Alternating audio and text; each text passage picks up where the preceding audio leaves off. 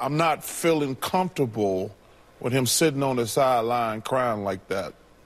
That makes me uncomfortable. So that tells me he's not in shape to play. I mean, I don't know how this night is going to turn out. But to be sitting on the sideline a few minutes before the game crying, that makes me uncomfortable for him. That's just not a good look, in my personal opinion.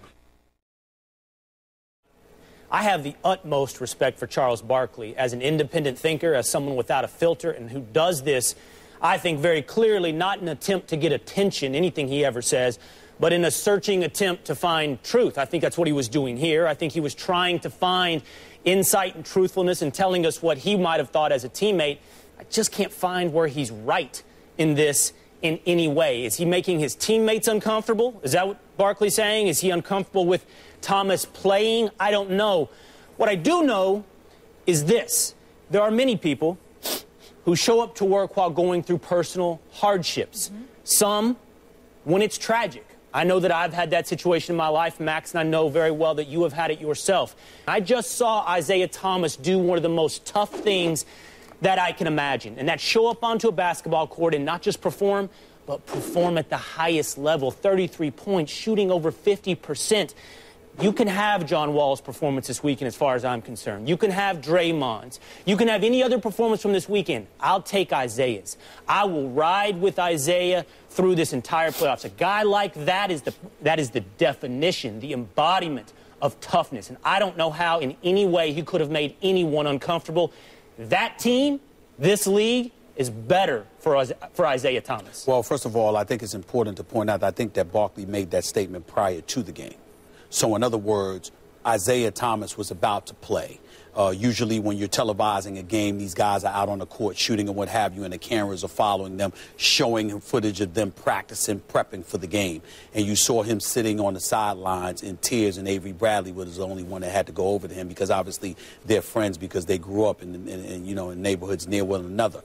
I have not spoken to Charles Barkley about this. I do not know what point that he was making, but knowing Charles Barkley for years the way that I know him, I didn't take any offense to what he was saying. What I deduced from what he was pointing out was that to see the guy, your star player, in that state of mind, you're not saying it as a criticism. You're saying it's uncomfortable because you realize it's so devastating to him, you don't know what to do. And as players and as teammates, yeah, you have an obligation to go out there and perform. And your sister was not the one that died in a car accident, but you love him. And you know how devastating he is. And that in and of itself can end up being a distraction for you because you're actually watching him endure that. If you have a friend, if you have a loved one, and you're seeing them in the throes of that moment, going through what they're going through, I'm not saying that's the word I would use, is uncomfortable or whatever the case may be, but I don't think it's something to be criticized for. I think it's one of, that's the way he decided to articulate himself. I got a guy that was a basketball player that was imagining himself in that situation with a teammate that's balling and he's devastated and he's going through just such pain, and you're wondering, my goodness, what do you do here? Thank you for highlighting that it was before, Barkley, though, because that's a key point. Barkley seems... Go ahead, Max. Barkley seems to have been expressing sympathy to me. I interpreted it as him expressing sympathy, like maybe this guy shouldn't be here right now. He's going through this enormous, this incredible adversity at the moment. But even in expressions of sympathy, at times like this, it's important to be careful. Not in terms of like the civility of public discourse, but out of respect to the family because of what they're going through.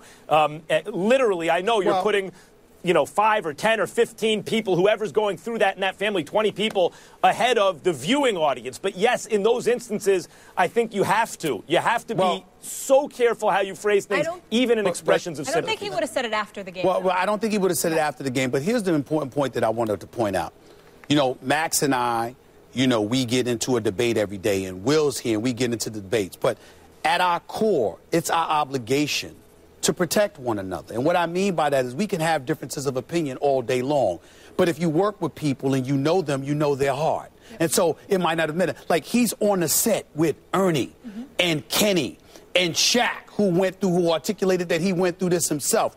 We have to trust that team. They're a great team. They're Emmy Award winners and all of this stuff for a reason. And when you have somebody as great as Ernie Johnson, if there was any kind of insensitivity, if there was any kind of inappropriateness that you felt that Charles Barkley was articulating, let's believe that Ernie Johnson would have definitely come back and asked a question or revisited it to make sure all bases were covered. You got to trust one another in that regard. That's a very important point to make, Max.